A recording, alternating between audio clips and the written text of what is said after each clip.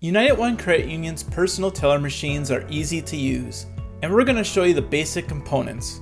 First, you'll notice the welcome screen, which gives you the choice to either insert your debit card into the card reader on the right to start using the 24/7 ATM self-serve features, or you can tap the blue Talk to Teller prompt to start a video chat with the teller.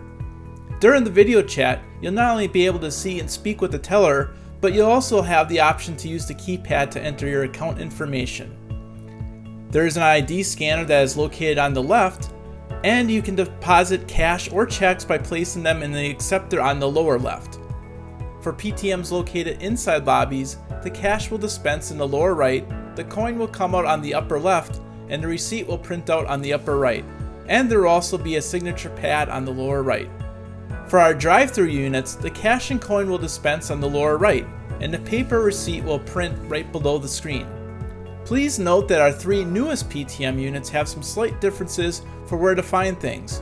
One of the units is located at our Walmart Supercenter branch in Manitowoc, one of the units is at the drive-through of our South 10th Street branch in Manitowoc, and one of the new units is also located inside the Aurora Medical Center in Sheboygan.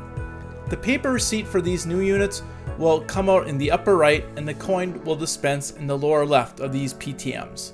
To learn more about our PTMs, visit unitedone.org/PTM. And as always, we're here because you're here.